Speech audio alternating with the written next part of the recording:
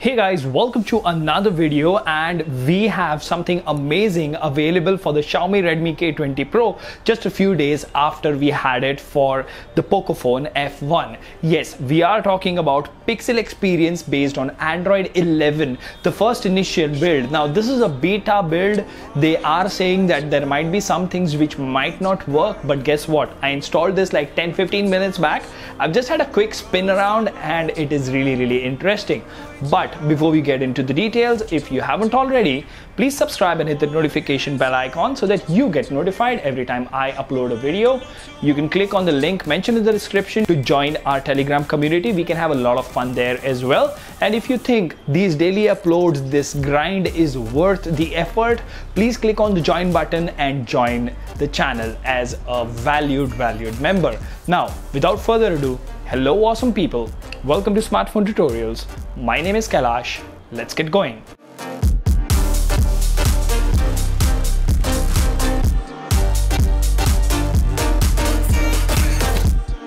So first things first, let's actually have a look at the build details. Now I'm really excited for this because K20 Pro is my daily driver, and when one of my favorite ROMs gets updated to the latest Android version, it adds to the excitement.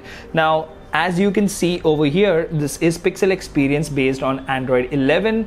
Now the security patch is November, and this is the build number which is mentioned over here, and this is the kernel that you have over here. More or less, this is a very stable build. We'll talk about the features and stuff like that. So first things first, as you can see, the highlight of any Pixel experience ROM is that it is very smooth, very subtle. It comes with the stock Pixel experience launcher. If you go to home settings, and even if you click on about, it says version 11 and stuff like that. Apart from this, it does come, if you go to styles and wallpapers over here real quick, there you go, styles and wallpapers, it does come with a bunch of Pixel-esque wallpapers which you'll really enjoy. So you know, it really makes your phone feel like a real Pixel device. And to add to that, it does have some customization, so that is just the icing on the cake. Now apart from this, to the left you have your Google feed. If we go to say the multitasking menu, you do have Android 11 goodies over here. Say you can take a screenshot from here, you can share, edit, you can do whatever you like with that particular screenshot. Apart from this, you can click on select and it will just select all the text. You can tap on any of the text and you can directly either search or maybe share from here. You can enable nearby share, you can copy it to the clipboard. So yeah, Android 11 features working like a charm, and as you see, this is an initial build.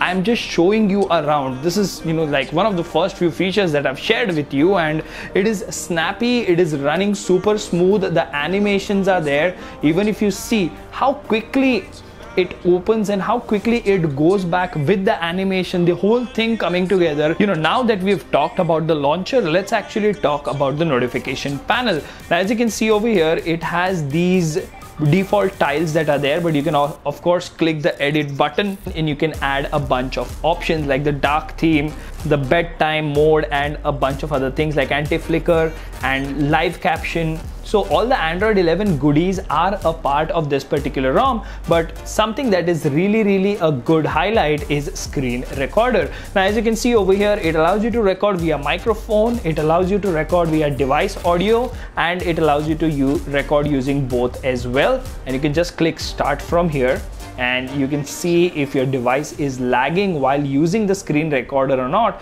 As you can see, the phone is recording the screen with the built-in screen recorder, and I don't have any lags. And to stop the recording, you can just tap over here and it would stop the recording. And as you can see, it would say screen recording saved. You can share it, you can edit it, and you can do a bunch of stuff. Also, to the left and right over here, you do have the Google Assistant shortcut.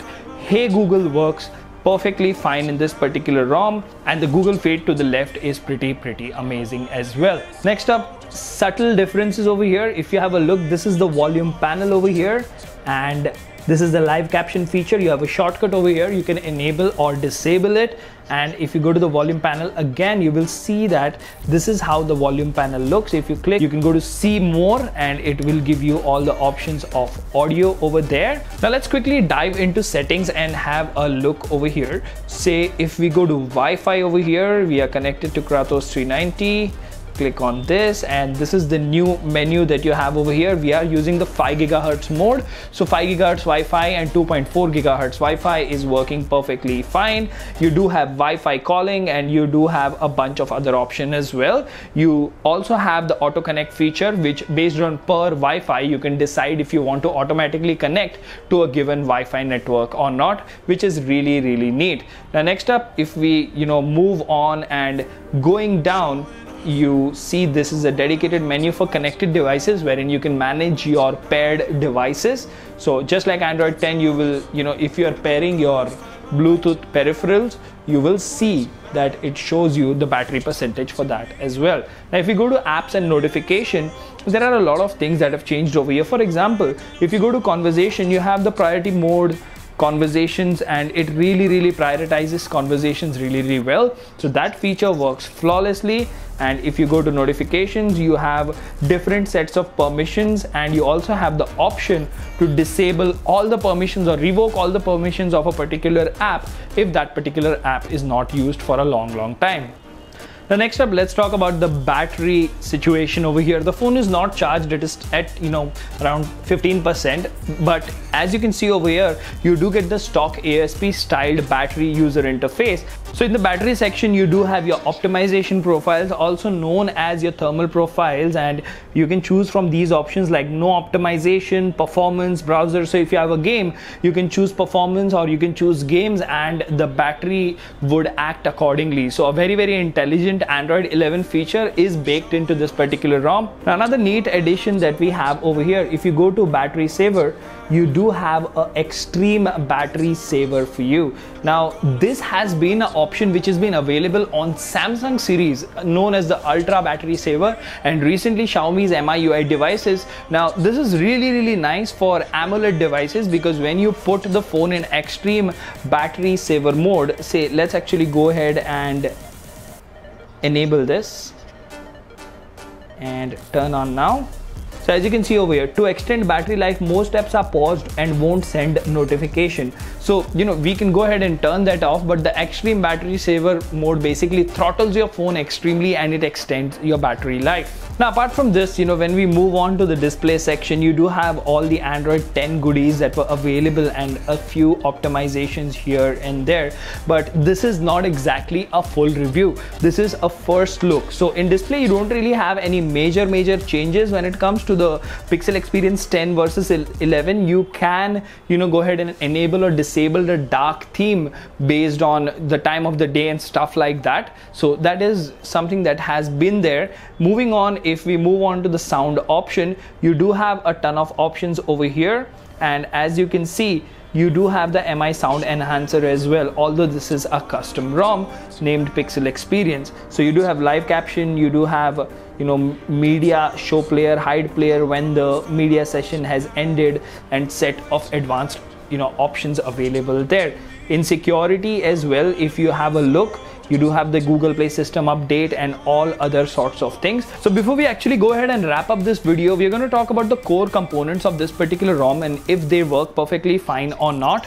The phone application works absolutely fine. The messaging application, the camera that we have is a very basic Google camera. It doesn't come with Gcam or ANX camera. We will probably check that in the full review. But apart from this, as you can see, the overall responsiveness of this particular ROM is amazing. I will probably make a full review and a dedicated gaming review of this particular ROM. So we will cover a lot of details about this particular ROM when we do a full review. But all in all, what I would like to say here is I did try making calls, Wi-Fi calling worked, video over Wi-Fi worked, and in the first initial impressions, that is what this video is about. The ROM looks solid. You can definitely go ahead and give it a try. I'm in two minds over here whether to review this or review Android 10 based Pixel Experience. Let me know in the comment section. I will probably go ahead and put on a poll on the Telegram community. So if you want me to review Pixel experience based on Android 10 or 11 with the 5-point ROM review system, your votes will decide. This was the quick, first impressions of Pixel experience based on Android 11 for the K20 Pro. Let me know how did you like this video. Until the next one, this is Kailash signing off at Smartphone Tutorials. Keep smiling. Take care. Goodbye.